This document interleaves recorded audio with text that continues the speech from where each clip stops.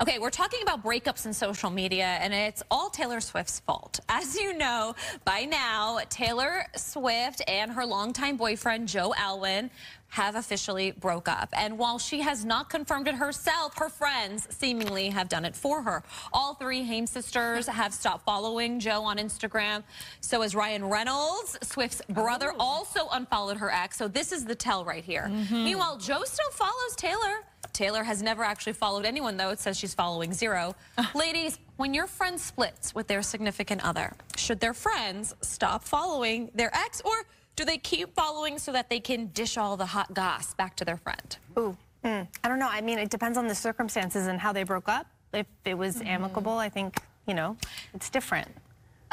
Don't be liking those photos of him and the new girl. Oh, yeah, no, that is for sure. So that happened to me. Oh. Happened to me years ago. Are they still your friend?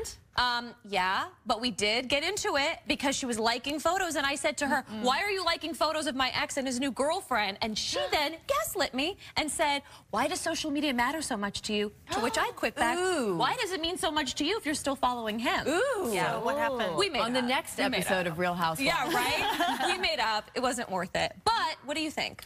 I don't know. I mean, I only stick around with people who have their bail money on standby for me. So ride or die, baby. Ride or die. Yes. Love that. Okay. Okay, well, let's see what our viewers said in today's poll. What do? Do you unfollow or do you keep following? Yes, you're my people. Yeah, Team stop following. Yeah, especially if I unfollow. You gotta keep your friend. You stop following. Sorry. That's right.